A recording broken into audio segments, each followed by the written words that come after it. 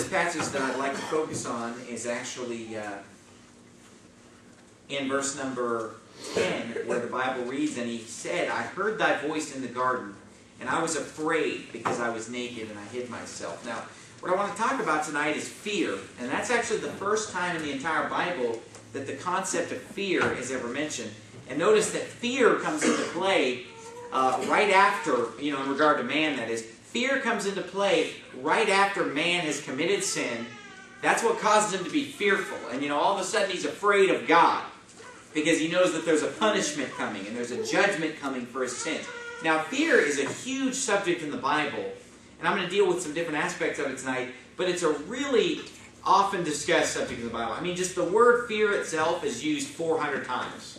Not to mention the word afraid or fearful or feared. Just the word fear is used 400 times, just as a noun. So this is a subject that the Bible deals a lot with. And I'm just going to give you a small sampling by way of introduction. Now I'm going to get into some specific topics. But you'll notice that when you go through the Bible, you see every time that fear is mentioned, it's negative. The only time it's ever positive is when God's commanding us to fear God, because that is who we should be afraid of. And Adam had every reason to be afraid here because he committed sin and he's got to face God for that sin that he's committed. That was the cause of his fear, but notice that the fear came as a result of sin. If man in a perfect world was living a perfect life, he'd have no reason to be afraid of God. But because of our sin and because every single person is a sinner, fear has entered into the world, and there are two kinds of fear that I see distinctly in the Bible. There's fearing God, and then there's fearing anyone else.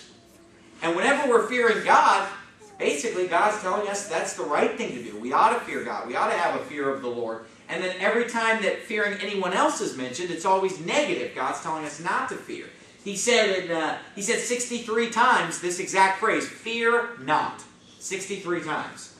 53 times he said, "Be not afraid," or something similar to that.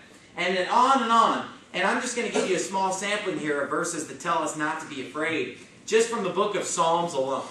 Just a huge number of verses, and it's all throughout the Bible. But in Psalm 3:6, you don't have to turn there. It says, "I will not be afraid of 10,000s of people that have set themselves against me round about," David said. Psalm 27:1, "The Lord is my light and my salvation. Whom shall I fear? The Lord is the strength of my life. Of whom shall I be afraid?" Verse 3, "Though an host should encamp against me, my heart shall not fear. Though war should rise against me, in this will I be confident." Psalm 46:2, "Therefore we will not fear, though the earth be removed, and though the mountains be carried into the midst of the sea." The Bible says in Psalm 23, of course, "Yea, though I walk through the valley of the shadow of death, I will fear no evil, for thou art with me." Psalm 56:3, "What time I am afraid, I will trust in thee. In God I will praise his word. In God I have put my trust. I will not fear what flesh can do unto me." Psalm 56:11 said, "In God have I put my trust. I will not be afraid what man can do unto me." Psalm 112:7, "He shall not be afraid of evil tidings. His heart is fixed, trusting in the Lord." I mean, you get the idea? This is just one book of the Bible. He says in Psalm 118:6, "The Lord is on my side. I will not fear. What can man do unto me?" And then he said in Proverbs 3, verse 24, "When thou liest down, thou shalt not be afraid. Thou shalt lie down, and thy sleep shall be sweet. Be not afraid of sudden fear, neither of the desolation of the wicked, when it cometh. For the Lord shall be thy confidence, and shall keep thy foot from being taken." And I could go to the 4 Gospels and just show you Jesus over and over, telling his disciples, "Fear not, fear not, be not afraid." Be not afraid. I mean, this is a big subject in the Bible. This is an important subject, and we need to get down tonight, and we need to eradicate fear from our lives. It has horrible consequences, and I'm going to go through and show you some of the negative effects of fear in our life in the Bible. Turn to Genesis, first of all. Genesis chapter number 26. And while you're turning there, I'll read you some verses that tell us that we should fear God. Because all those verses tell us not to be afraid, but there are even more verses, multitudes of verses telling us, yes, you should be afraid of God. You should fear the Lord. He said in Luke chapter 12, I'll just give you one example. There are a ton of scriptures. But he said, "I say unto you, my friends, be not afraid of them that kill the body, and after that have no more that they can do. But I will forewarn you whom you shall fear. Fear him, which after he had killed, hath power to cast into hell. Yea, I say unto you, fear him. So on and on. There are tons of verses in the Bible. Solomon said over and over, Ecclesiastes, for example, fear God and keep his commandments, for this is the whole duty of man. The fear of the Lord is the beginning of wisdom. The fear of the Lord is the beginning of knowledge. The fear of the Lord is the beginning of understanding. He said, by the fear of the Lord men depart from evil. And you say, well, Pastor Aronson, I'm saved. I know I'm going to heaven. Why should I fear God? You know, there's a lot of punishment that God can bring to your life here and now in this world. You know, right now, God can chasten and God can chastise you. God holds your breath in his hand. God holds your life in his hand. And God can punish us on this earth as his children. It's just as my children fear me. They ought to fear me because they know that Dad will punish. If they commit disobedient acts in my house, they're going to be punished, and they fear that judgment.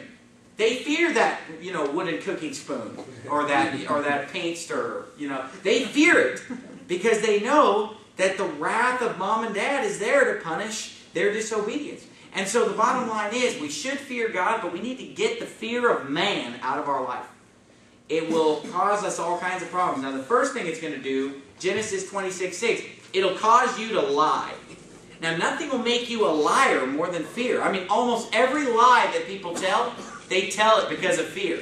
They're afraid of getting in trouble. They're afraid of getting caught. They're afraid they're going to get fired. They're afraid they're going to get busted. And fear will lead us to tell lies more than anything. Look at Genesis 26, for example, verse 6. It says, and Isaac dwelt in Gerar, and the men of the place asked him of his wife, and he said, she is my sister. Now he's lying. He's saying that his wife is really his sister. And the reason that he told that lie that made no sense, I mean, he was in a friendly place. Everybody there was friendly to him. There was no reason, but look at the next words. For he feared to say, she is my wife. Lest, said he, the men of the place should kill me for Rebekah because she was fair to look upon. So right there, fear has motivated him to lie just to try to protect himself. And really, he's causing other people to lie because he's telling his wife to lie also and say, hey, this is my brother. You know, this is my sister. And that's exactly what Abraham did. Same reason. He was afraid. And so, fear is what causes people to lie. And so we need to stay away from fear, number one, because it'll lead us into lying. You know, when you do something wrong, when you mess something up on the job, you know, just tell the truth about it. Don't try to lie and cover it up. And, you know, of course, the saying goes, oh, what a tangled web we weave when at first we practice to deceive. Because what happens is you'll tell one lie, and then you'll usually end up having to tell another lie to cover up that lie. And then you have to tell another lie. And then you just get in a habit of lying and lying. You know, if something breaks on the job, you need to just come forward and just say, hey, you know, I'm sorry, it was an accident, I broke this. And, you know, it may lead to bad consequences, but in the long run, God's going to bless you for telling the truth. God hates a lying tongue. Lying's a bad sin. But usually, it's a fearful attitude that'll cause us to lie. Think about Peter. Remember when he lied? Remember when people came unto him? When Jesus Christ was being led away to trial? And they said, hey, weren't you with him in the garden also? And, oh, I don't know what you're talking about. I don't know who that is. He was lying. Why? Because he was scared. He was afraid. He should have had the boldness right there that the Spirit of the Lord gives. And he should have said, yes, I was there in the garden. Yes, I believe on Jesus Christ. And he should have been giving them the gospel. He should have been preaching the truth to them. Instead, he's running and hiding. And look how irrational fear can become. Where actually a damsel, that doesn't sound that scary. I mean, a damsel comes to him and says, hey, you were in the garden with him. No, I wasn't. He's afraid of a little girl, you know, or a young teenage girl or whatever the age. He's afraid of her. Why? Because that's what fear will do to us. It'll make us, it's always irrational. Because God said, hey, if God be for us, who can be against us? If the Lord is on my side, what can man do to me? Why be afraid of anyone? It really doesn't make any sense. But, you know, fear can reduce us to where even a girl is sending us running scared. Like in the case of Peter. And Peter was a great guy, but fear took over. We see Isaac lying and causing himself all kinds of problems in Genesis 26 because he's afraid. But not only that, turn to Matthew 25. Fear will also hinder us from serving God like we should. Nothing will slow us down. So first of all, fear can cause us to sin. But not only that, fear will hinder us from serving God. It'll stop us from doing what we need to do for God. See, people are afraid to preach. You know, they're nervous, they're scared, and they're afraid to get them preached. Or preachers are afraid to preach what needs to be preached. You know, and they'd rather get up and give a vague message because they're afraid to just get up and just tell it like it is because they're scared of what somebody's going to think about it. And I guarantee you the biggest problem in 99% of the churches across America is that are actually, you know, saved, that are actually Bible-believing churches, you know, whatever. I guarantee you the biggest problem could be just summed up in one word: fear. I mean, if we looked around at the independent fundamental Baptist churches across America, the ones that are actually preaching the gospel, and you know, there are a lot of them, but there aren't a lot preaching what needs to be preached today in 2011. I mean, we can look around the Phoenix area, we can look around the state of Arizona, and find a lot of independent fundamental Baptist churches that are believing the Bible, that are doing some kind of soul winning, that believe that salvation is by grace through faith. But why is the preaching so weak? Why is the congregation so worldly as a result of the weak preaching? Why is it that they are so different from what they ought to be as a church, and the preaching is so different from the preaching that we read about in the Bible? Right. One word: fear. The pastor is afraid to preach what needs to be preached. And God needs to give us that boldness to just get up and preach His Word and let the chips fall where they may. And fear is the biggest problem today in the pulpits of America. Fear. You're scared. And I think that people can handle a lot more than these pastors are willing to. You know, I think these pastors sometimes are scared of their own shadow. I think if they got up and really just cut loose and preach, you know, I'd like to think that the people in their church would rally. They'd rally. They'd get excited. You know, but no, they're scared. They're afraid. They don't want to try it. You know. In Matthew 25, verse 14, it says this: "For the kingdom of heaven is as a man traveling into a far country, who called his own servants and delivered unto them his goods. And unto one he gave 5 talents, to another 2, and to another 1, to every man according to his several ability, and straightway took his journey." So he's leaving these guys behind while he goes on his journey, and he's giving them money. He's investing his money. And he wants them to do something with that money. He wants them to multiply that money. He wants them to you know, build something with it. It'd be like if I were a wealthy man and I were going away, and I said, "Hey, I'm going to give you $10,000. You know, I'm going to give you $5,000. I want you to start some kind of a business with that. You know, I want you to use that money because, you know, it takes money to make money, right? I want you to use this money to start some kind of an enterprise and do something. I'm going to give you this loan because when I come back, I want to get a return on that. I want to get a part of the profit. You know, I want you to do something with what I'm giving you." And God is basically saying here, that's what the kingdom of heaven is like. And it says, likewise, verse number 16, it says, "Then he that had received 5 talents went and traded with the same, and made them other 5 talents. So this guy multiplies it into another 5. You know, he goes down to the stock market or does a little trading, you know. Hopefully it wasn't insider trading, but he's doing some kind of a trading there. And he, you know, multiplies it into 5. Verse 17, "Likewise he that had received 2, he also gained other 2. So he multiplied his money also. But he that had received 1 went and digged in the earth and hid his Lord's money. After a long time, the Lord of those servants cometh and reckoneth with them. And so he that had received 5 talents came and brought other 5 talents, saying, Lord, thou deliveredst unto me 5 talents. Behold, I've gained beside them 5 talents more. His Lord said unto him, Well done, thou good and faithful servant. Thou hast been faithful over a few things. I will make thee ruler over many things. Enter thou into the joy of thy Lord. He also that had received 2 talents came and said, Lord, thou deliveredst unto me 2 talents. Behold, I've gained other 2 talents beside them. His Lord said unto him, Well done, good and faithful servant. Thou hast been faithful over a few things. I will make thee ruler over many things. Enter thou into the joy of thy Lord. Then he which had received the 1 talent came and said, Lord, I knew that thou art an hard man, reaping, and by the way, we ought to know that about God. But it says, I know that thou art a hard man, reaping where thou hast not sown, and gathering where thou hast not strawed. And I was what? I was afraid. And went and hid thy talent in the earth. Lo, there hast thou that is thine. His Lord answered and said unto him, Thou wicked and slothful, slothful means lazy. He saying, "You wicked, lazy servant.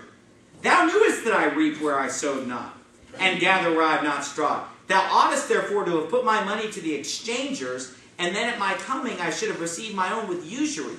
Take therefore the talent from him, and give it unto him which hath 10 talents. For unto everyone that hath shall be given, and he shall have abundance, and from him that hath not shall be taken away even that which he hath." He says, "You lazy, wicked servant." He was gone for a long time. This guy is his servant.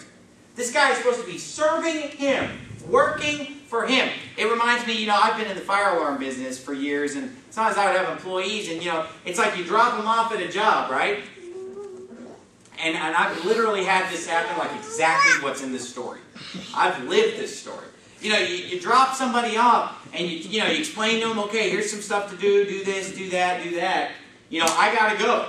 I'll be back, because I gotta run and do this other service call, or I gotta get parts, or whatever. And you line somebody out, and you that work in construction type stuff, you know what I'm talking about. You line somebody out, you leave, and then I remember I've come back before, and nothing's done.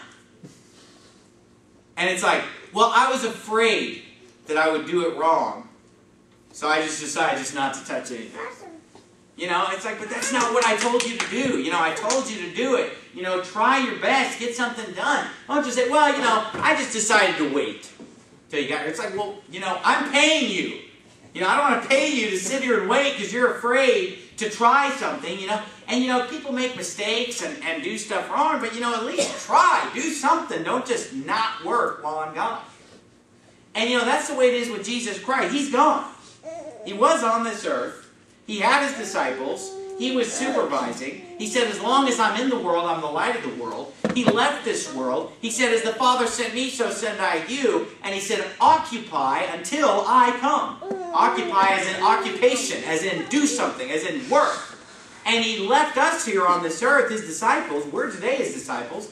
And he said, do my work. Serve me.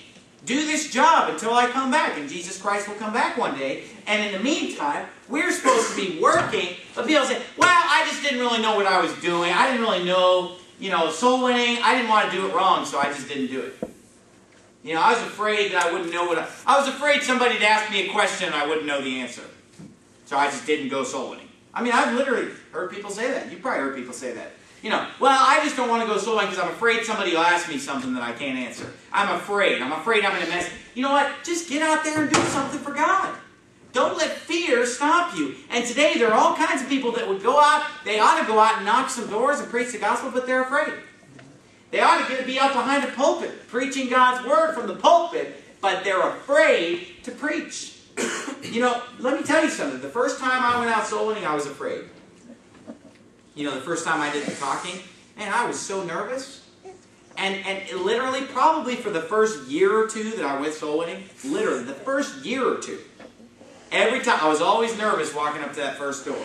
You kind of hope they weren't home, And I'm being honest, for years. Now, today, I'm not afraid. But, in the early days, I was nervous. I was afraid. And I got over that. I built up the boldness to do it. But at first, I was afraid. Usually, after I got through the first couple doors, then I'd have the confidence and I wasn't afraid anymore. But let's face it. Your average person today is a little fearful about knocking that door. Not everybody just is a people person that just gets out there and, hey, how you doing? It's something that you have to work at. But, this is something we need to work at, eradicating fear. Praying to God that He would give us boldness, which is the opposite of fear. That we would speak the Word of God with boldness. The first time I got up to preach, I was extremely nervous. I was very, and for years of preaching, hundreds of times I'd get up to preach. I was nervous. I'm really nervous right now. But anyway, I've been nervous many times getting up to preach because it's nerve-wracking. Everybody's looking at you. You're preaching to a crowd. You get up here. You know what? But you can't let fear stop you. If God wants you to preach, you need to get up and preach. You need to go out and win souls and not let fear stop you. Fear paralyzes. Fear paralyzed this man in this parable where he didn't do anything. He just buried it and wasted years of this guy's time. Look, you think he wanted to leave that money behind with that guy? He could have left it with somebody else. That's why he finally took it away from the guy and said, give it to the guy who's got 10. He's going to do something with it. He's going to use it. But fear will paralyze. And by the way, also, on another, we'll tie into this morning's sermon all about marriage that I was preaching about. We can get into the subject of marriage. A lot of guys are never going to get married because they're afraid to talk to any ladies. You know what I mean? And that's something that's going to paralyze you. You're going to be single for the rest of your life unless you get over that fear of, talking to somebody. And then ladies, the same thing. You got to talk to somebody. You got to meet people in order to get married someday, And so you guys that are single, you need to learn how to... No, I'm just kidding. But anyway, you need to get out there and talk to somebody and not be afraid. But, let's get into the thing of the family, too. Many husbands won't rule their home because they're afraid. They're afraid of their wife.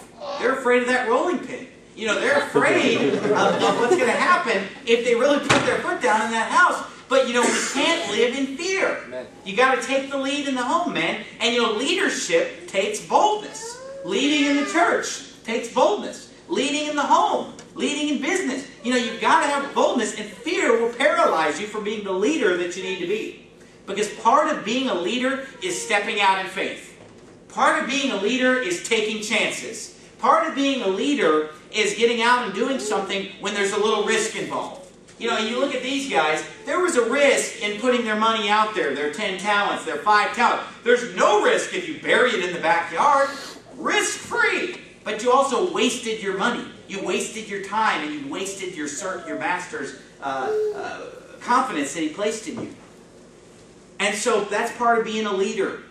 And if you're ever going to lead the home, men, fear is not an option. And even for the mother and the father in the home, leading the children, don't be afraid. I've heard of so many people say, well, I can't spank my children. By the way, the Bible commands us to spank our children.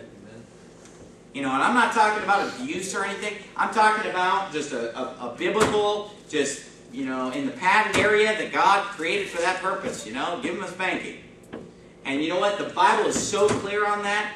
I will not compromise that whatsoever. Children are to be spanked, lovingly disciplined by parents. Corporal punishment is a command of God. You spare the rod and you spoil the child. The Bible commands us to spank our children over and over in the book of Proverbs. And that's another sermon in and of itself. But a lot of parents are afraid to spank their children. Yet they're afraid to obey God. God, the one who runs the whole universe, that has all the power given unto Him, they're afraid to obey Him because they feel like they might be disobeying, some CPS worker. I'm sorry, but every CPS worker can drop dead as far as I'm concerned. I'm sick of it. Amen. Because you know what? It's a wicked institution, and they have no right invading people's homes and telling them how to raise their children. Right. It's wicked. It's ungodly. It's government way out of bounds. Amen. And there's all kinds of been cases of CPS workers who basically have gone in and taken away children, and they're literally just adopting them out to people, and they're taking bribes and everything. And it's kidnapping. That's all it is. Right. It's kidnapping. You want to know what the Bible says about it? King Solomon had a situation where there was a prostitute that had her child there, and he said, give her the child, for she's the mother thereof. It doesn't matter whether she's a prostitute, it doesn't matter. If it's her child, God gave her that child, and our government is wicked. That's right. And you say, why do you tell them to drop dead? Because the Bible says that all kidnappers should drop dead. Right. That's a biblical doctrine found in the book of Exodus. Amen. And so they're wicked as hell, and they're working for our evil government to come in and take people's children away. And you look at it, and you say, whoa, but some two people are abused. Well, you know what? If somebody's really committing a crime, then they can be arrested by the police. Why do we need this other agency to come in without a trial, without a jury, without a warrant, without any kind of an oversight, without, being found guilty beyond a reasonable doubt? No, they can just march in and just take the kids away, and no recourse, no, habeas corpus, or no legal, process of law. Thank you. That's the word I was looking for. No due process. Take away our freedoms. Oh, but we swear it's for the children. And it's wrong. But are you going to live in fear of that? Because I'm not. I'm not going to live in fear of them. I'm not going to be afraid of their terror. I know that I'm raising my children right. I know that I'm not abusing them or doing anything wrong. I know that I'm obeying God and bringing them up in the nurture and admonition of the Lord. I know that my children are the happiest, healthiest children I've ever seen. And so therefore, I'm not going to live in fear. Oh man, I'm afraid. But then the children get older. And parents literally become afraid of their own teenagers. Right. And they're scared to stand up to their teenagers. And it's really a sad thing when you see teenagers mouthing off to their parents. Right. You know, if I would have mouthed off to my parents like that, I mean, my dad would have punished me so bad. I never would. I was afraid to do it. You know, but today the parents are afraid of their children, and then the children, you know, get into school sometimes, and they tell them, you know, if you're being spanked, you know, tell them. Who was it that was? We were talking about this earlier before. Was that you that told me about that? You know, I heard a story about somebody who called CPS because their parents wouldn't let them go to a dance at the school because they were against all the rock and roll and all the stuff that goes on at these dances. And so the principal called CPS. You know, oh, we've got a real case of abuse here. They're not allowed to go to the prom and sing YMCA, you know, and do all this garbage that the world has. You know, that's the world we're living in today. But you know, I'm not going to be afraid of that. I'm not going to sit there and be, oh man, what if my teenager, you know, turns on me? Well, then I'll turn on him. You know, and the bottom line is this: we ought fear God alone and just obey Him on raising our children, whatever the age. And then here's what happens when they turn 18, right? And they turn 18, and then people think, well, we have to let them do whatever they want because if we don't, they'll leave the house. You know, and then they'll move out, and then we have no control over them. You know, look at the prodigal son story. When that prodigal son wanted to go out and live a sinful life, you know what Dad said? He was an adult. He said, "Don't let the door hit you on your way out, son." That's in that's not in the King James, but anyway, he basically told him, you know, "Don't let the door hit you on your way out, son." He didn't go chasing after him. Oh, wait, maybe you can live a little bit riotous living right here at home and be supervised and whatever. No. But today we have parents who are afraid to crack down. And look, if somebody's living in my home, they're living according to my rules. You know, I don't care if my child's 18, 19, until they get married and leave the house, they're living under my rules. And they're not going to live a life of drunkenness or fornication. They're going to go to church. I'll drag them to church. I'll bring them to church. But let me tell you something. Today, parents are afraid. And they say, oh, I'm afraid that they're going to turn on me if I don't put my foot down. Hey, put your foot down. What are they going to do about it? Leave? All right, see you later. They'll be back once they hit the pig pen, as the prodigal son did. You know, sometimes you got to let people hit rock bottom. And I've seen it so many times in my life where young people will go out and start living a sinful life, and the parents will keep propping them up and keep giving them a place to stay, and keep buying them groceries and paying their bills and propping them up. You know what? You got to let them hit the pig pen and hit rock bottom so that they come back with their heart in the right place. The Bible says the prodigal son came to himself. And when they come to themselves and realize, hey, wait a minute, the way of the transgressors is hard. I think I'm going to go back to what's right and live a righteous life. But you see, parents are afraid to do that. And so we ought never, you know, this is a good rhyme, don't rear by fear. You know, when you're rearing your children, don't rear by fear. You know, just have the boldness to put, and by the way, if you take care of it at this age, you know, you won't have to worry about it at this age anyway. If you don't spare the rod when they're this tall, you know, you won't usually be having those kind of problems when they're this tall. But, you know, whatever the age, wherever you're at with your children, draw a hard line in the sand and run that house. And if they don't like it, then see you later. You know, because that's where your children are going to respect you. And they're going to know that you're going to be consistent. And they're going to know that when 5 years later or 2 years later they do hit the pig pen, they're going to know you'll always be there and you'll be the same as when they left. And I thank God that there have been people who left our church and then came back. And you know, they find us years later and they know that when they walk in, they know that we'll still be the same. And here we are, the same. And if they come back 5 years from now, we'll be here, we'll be the same. And you know, not everybody who likes what's preached here. You know, and a lot of people could be, and I could just be afraid of losing people and afraid to offend people. But you know what? I'd rather people just know that I'm consistently up here preaching the same thing. I'm not going to change. I'm not going to water down. I'm not going to compromise. And you know what? That's going to do more in the long run right there. Just having the boldness to just stay the course and go straight down the line. And as a parent, or as a pastor, or as people, that's how we need to live. Don't let fear enter in and stop you from doing what God has commanded you to do. Go to 1 Peter chapter 3. 1 Peter chapter 3. We were there this morning. We're going to go later in the chapter this time. 1 Peter chapter 3. And look, this is an important sermon because we're living in perilous times. Our world is becoming more and more dangerous. The Bible says that knowing this, that in the last days perilous times shall come. Dangerous times. And you know, we are living in a day of abusive government. We are living a day of wicked influences on our children. We are living in a day where there's a lot of danger in the world that we live in. Our country is only going to get more and more dangerous in the next few years. We don't know what's going to happen, but I think some very bad things are going to happen in the next few years, the way things are going.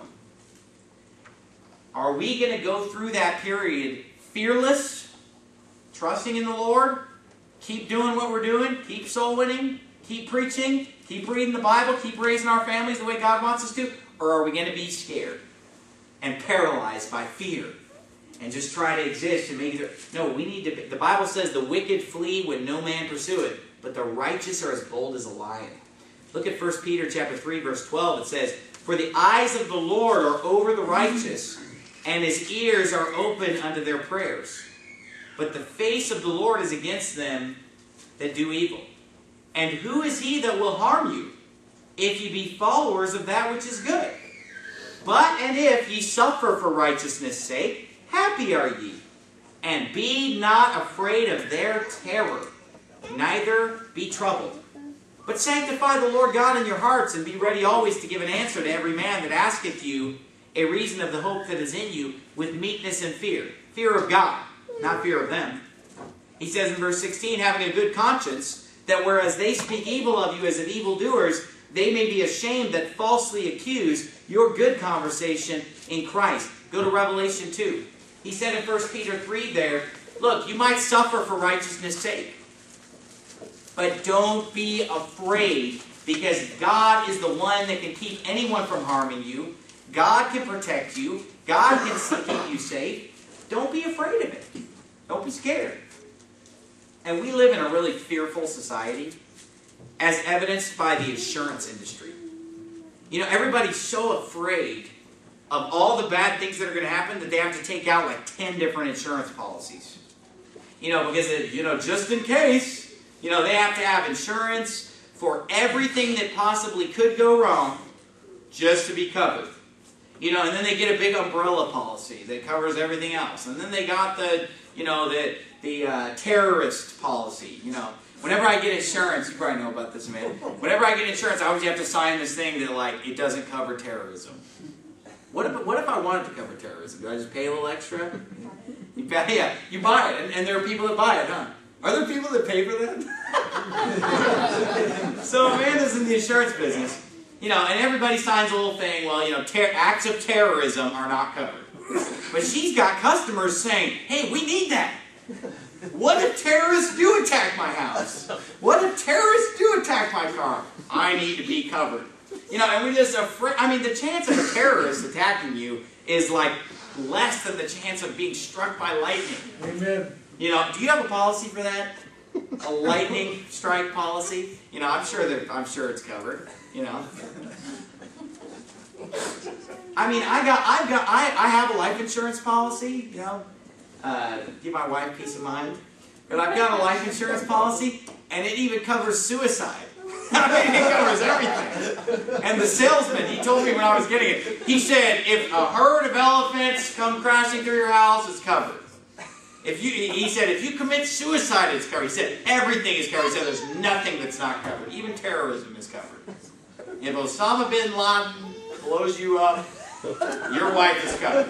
You know, and so we live in a society, and you know, I'm joking around about the insurance, but it just shows, You know, in the previous generation, you know, maybe a little bit back further than that, you know, insurance was not even something that existed in this country. It wasn't even something that, you know, if you ran into hard times, you know, you saved up or you relied on family and friends or church and you figured out a way to get through. But today we just have to have all this coverage and we have to be covered. You know, this is my insurance policy right here.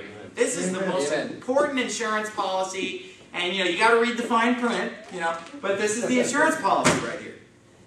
But we live our lives afraid of everything, and we're scared that this is going to happen. What if this happens? And, you know, that's just a what-if society. It's like ladies that are growing up, they're told, you know, well, you know, what if you get divorced? You need to have a career to fall back on.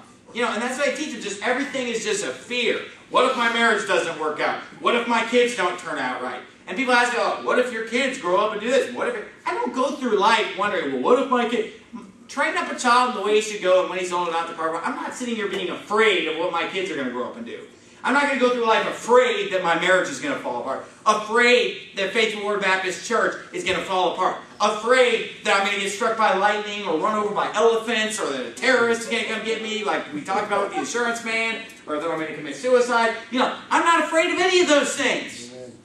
We ought to just live a life where we have boldness, we trust the Lord, we trust God, He's going to take care of us. We live our life each day by serving God, obeying Him, and whatever happens, happens. You know, just let it come to pass. Look at Revelation 2:10. It says, fear none of those things which thou shalt suffer. Behold, the devil shall cast some of you into prison, that ye may be tried. He said, look, don't be afraid of things that you're going to suffer for Christ. He said, some of you are going to be cast into prison. It's just a fact. He said, and ye shall have tribulation 10 days. Be thou faithful unto death, and I will give thee a crown of life. He says, don't even fear death. Don't even fear imprisonment. Don't fear what man can do to you. I hold you in the palm of my hand. As he said in Revelation chapter 2, he said that the 7 stars were in his right hand. And the 7 stars were the angels of the 7 churches. Basically, those preachers that he called the angels of the 7 churches, the pastors of those churches, he said, I am holding them in the palm of my hand. You know, and so there's nothing to fear. God, the Bible says, the angel of the Lord encampeth round about them that fear Him. If I walk through the valley of the shadow of death, I will fear no evil, for thou art with me. And so we are not live in fear, because God is the one who can protect us from anything. You know, bad times are going to come. You're going to have health problems. You're going to have financial problems. You're going to have problems with people. You're going to have problems on the job. Instead of fearing those things and, you know, biting your nails every day, wondering what's going to happen, you need to just cast all your care upon Him, for He careth for you, the Bible says. He said, be careful for nothing, but in everything by prayer and supplication with thanksgiving, let your requests be made known unto God, and the peace of God. Did you get that? The peace of God, which passeth all understanding, shall keep your hearts and minds through Christ Jesus. We're going to live a life of peace, not of fear, because we've told God what we need, we've told God what our problems are, and we just trust Him that everything's going to work out okay. The Bible says, take no thought for the morrow, for the morrow shall take thought for the things of itself. Sufficient unto the day is the evil thereof. And how many times have you been afraid of something, or nervous about something, or dreading something, and it didn't even happen? I mean, there have been times where just, you know, something's a week out, and you're just afraid, and you're nervous, and you can't sleep, and you're dreading it, and then, oh wow, it didn't even happen. Situation changed. You waste your life just afraid and scared. You know, man, just get out there and do something with your life. Serve God, and don't be afraid to do it. Now, I want to close by saying this. Go to Acts 18, but I want to close by saying this. You need to really get this drilled into you, this subject of fear. It's so biblical. I mean, it's mentioned in practically every chapter of the Bible. I mean, over and over. Like I said, just even the noun fear, 400 times. Afraid is mentioned, you know, I think almost 100 times. I mean, just, oh, you're going to see this hundreds of times in the Bible, probably 1,000 mentions. You know, if you add up all the different ways that he phrases it. Probably about 1,000 mentions of fear in the Bible. Big subject. As you go through life, you're going to experience fear. You're going to feel fear, because you're human. I'm human. You're going to be scared. And you know what you always have to do is stop and think, wait a minute. What am I afraid of? Am I fearing God here? Or am I just afraid of phantoms? You know, am I just afraid of man? And I tell you what, you ought to just get this in your heart, get some of these verses memorized, and quote some of these verses to help you deal with fear. You know, you get in a situation that's dangerous. And I've been in some dangerous situations. I've been in some dangerous places. You know, South Chicago, you know, that's a dangerous place. You know, I remember working in South Chicago at night. There was a lot to be afraid of. I mean, there was a lot of legitimate fear there, okay, of legitimate enemies and legitimate crime. There was, you know, you'd hear the gunshots and people are looking at you and they're looking at your stuff and they're looking at your coat and they're looking at your car, you know. And there's a legitimate fear there. But you know what? I found myself saying, I would say, wait a minute. Fear is not from God. The Bible says God has not given us the spirit of fear, but of power and of love and of a sound mind. And I would just quote these verses. When I would feel fear come over me, I would just quote the verses. Yea, though I walk through the valley of the shadow of death, I will fear no evil, for thou art with me. And you know, those verses will help you overcome fear. And if you look in the Bible, there were people who faced some pretty scary things. I mean, going into battle against an enemy that outnumbered them. I mean, 300 guys pursuing an army of thousands. You know, that's a legitimate fear right there of death. Of being slain by the sword. And that's not a pleasant way to be killed, by the way. You know, being run through with a sword. Look at David. Facing Goliath. I mean, he's looking death right in the face right there. You know, sometimes you just read the story, oh wow, cool story, he defeated. You know, it wasn't an arm wrestling match. You know, this is like if you lose, your head is going to be chopped off. Because that's what Goliath threatened, to feed his dead carcass to the birds. He would have just hacked off his head with one swoop of that sword. You know, would you have that boldness? Would you have the courage to face up with this champion with no armor? He's wearing a brass helmet. He's wearing a coat of chainmail. And would you be willing to face him with no armor and no weapons, but just a sling? Running toward him and slinging the rock out of a sling while running. And think you're going to hit the target. But you know what he said? The battle's the Lord's. You know, and so many people in the Bible, they went into battles like that. All throughout the Old Testament. And often they said, you know what? Hey, we might perish, but if God's with us, God can keep us alive. God can give us the victory here. You think of Jonathan and his stand against, you know, a huge host of Philistines, 2 men. Jonathan and his armor bearer. We don't know the number of how many, I don't think it tells us the number, but Jonathan and his armor bearer, they slew 20 men. And there were more than that in the group. It was some kind of a regiment of men that were up on a hill. He fought literally an uphill battle. He ran up the hill and defeated like 20 enemies, 2 guys, because he gave God the glory and he trusted that God was going to give him the victory. But you know what? It took boldness to do that.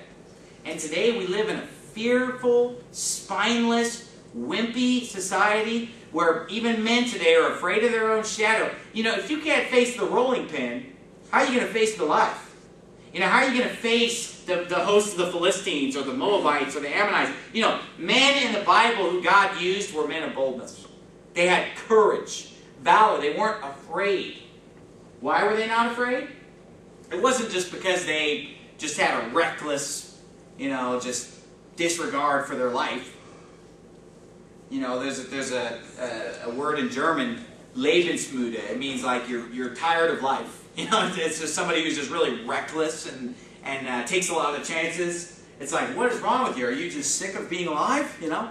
And you know, that's not what it was in the Bible. It was just that they knew that God's in control. That God can protect them. God can take care of them. That's the attitude that we need to get in our life. We need to have boldness, courage to do what God... So I'm not talking about taking foolish chances or doing dumb, crazy things. You know, I'm not saying, yeah, let's go jump out of a plane and whatever. You know, what I'm saying is things that God commanded us to do, like preaching, soul winning, standing up for what's right, raising our family the way that He told us to. We need to have the boldness to do those things and not let fear cripple us and let fear paralyze us. Let's go ahead and bow our heads and have a word of prayer.